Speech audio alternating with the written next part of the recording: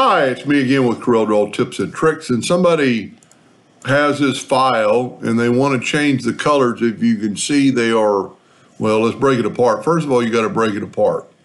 So go to Group and Ungroup. And if we click on the brown, you see it's a CMYK.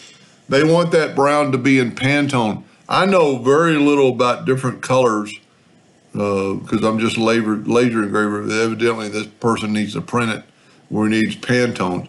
I didn't know. I contacted my mentor from Corel. So with the color selected, go down here to your fill bucket and double click, and it's going to open up this menu, the edit fill, and go to color palettes.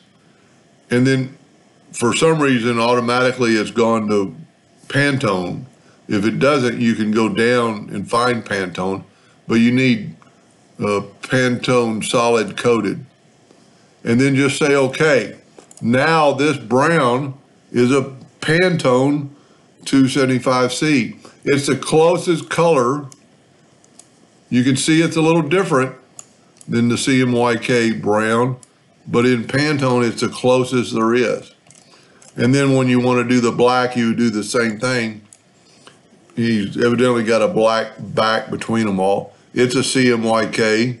It's actually got a Pantone outline, but if you double click with that color picked and then go and just hit OK, and Corel is going to find the closest. So now it's 100% Pantone 432C. So I hope that helped that gentleman, and thank you for watching.